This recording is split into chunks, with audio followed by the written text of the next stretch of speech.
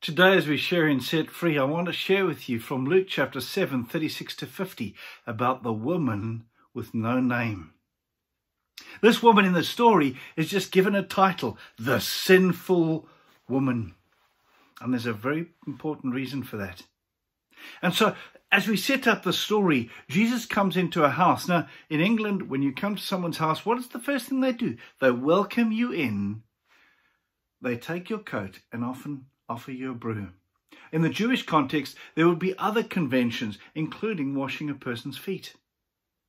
And Jesus has gone to visit a Pharisee who also doesn't get a name because they don't really deserve a name. Because their actions are despicable and inhospitable. They don't see Jesus as someone to be worshipped. They see Jesus as someone to be debated. And while they're in that home, Jesus is sitting, and this woman comes, this sinful woman, and she takes ointment or perfume and she anoints his feet, and she's weeping with remorse and gratitude that Jesus has saved her soul. And she wipes his feet with her own hair. What an incredible act of worship. She has gratitude from the bottom of her heart because she recognizes what a wretch she was. She acknowledges the sin in her own life, and therefore she recognizes how desperately she needed a Savior. And contrasting that is the Pharisee who can't even be bothered to be a good host. Jesus tells a story. And in verse 47 of Luke chapter 7, he says, "Therefore I tell you, her sins, which were many, have been forgiven. Hence she has shown great love. But the one to whom little is forgiven, loves little." As Christians, we need to always remember how much Jesus has forgiven us.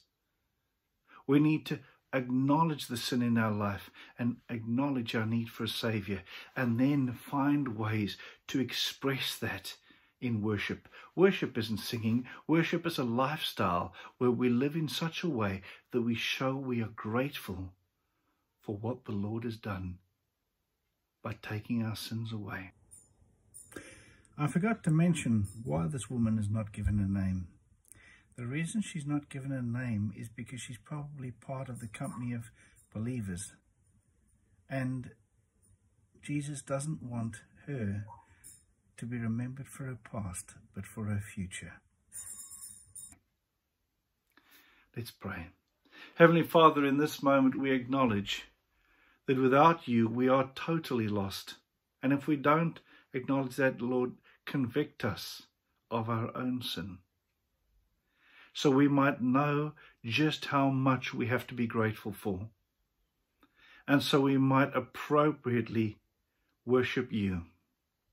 Lord, we thank you for the example of this wonderful woman who washes your feet with her own hair to show us what our attitude should be to worship.